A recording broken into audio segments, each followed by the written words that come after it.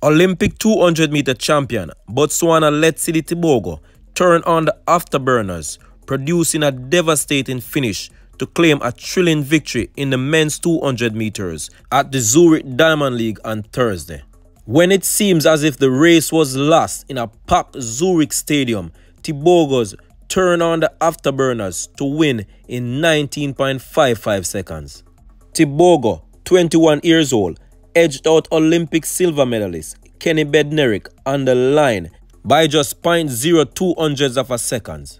Bednarek clocked a new lifetime best of 19.57 seconds for second place.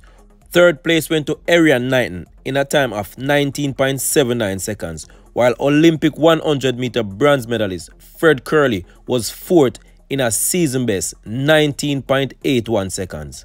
I mean, that's the mentality that I've got.